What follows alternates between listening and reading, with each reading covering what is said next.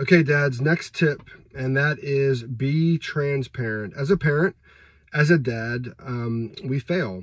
And I love the verse. Proverbs 24:16 says, though a righteous man fall 7 times, he gets back up again. And to get back up again from failure, you first have to admit that you are a failure. And I know sometimes people will say, oh, that's a funny thing about Christianity. You guys admit to being failures and we shouldn't call ourselves that. But nothing sets our hearts free to actually succeed like realizing failure is okay. And so, first of all, I want you to be able to admit your failure to God. Second of all, admit your failure to your family, especially your daughters.